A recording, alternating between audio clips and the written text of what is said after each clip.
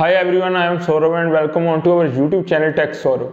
In today's video, I am going to show you how you can chat on WhatsApp without typing. So without any delay, let's start our today's video. But before starting this video, if you never subscribe our channel yet, subscribe must the channel and press the bell notification on all for the latest update from our channel. So without any delay, let's start our today's video. Friends, here I am on my WhatsApp. First, you have to open that chat where you want to chat without typing. Here on WhatsApp, one method we all know that most people use to chat without typing. That method is voice chat. But there is another method exists in Android that's hidden from most of people's eyes.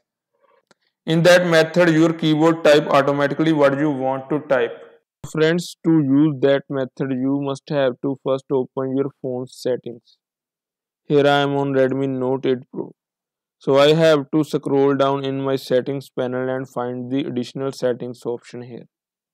Here in additional settings you have to open language and input option. In language and input option you will get keyboard option. You have to simply click on it. Friends, in keyboard panel you will get Google voice typing option. You have to turn it on for chatting without typing on WhatsApp.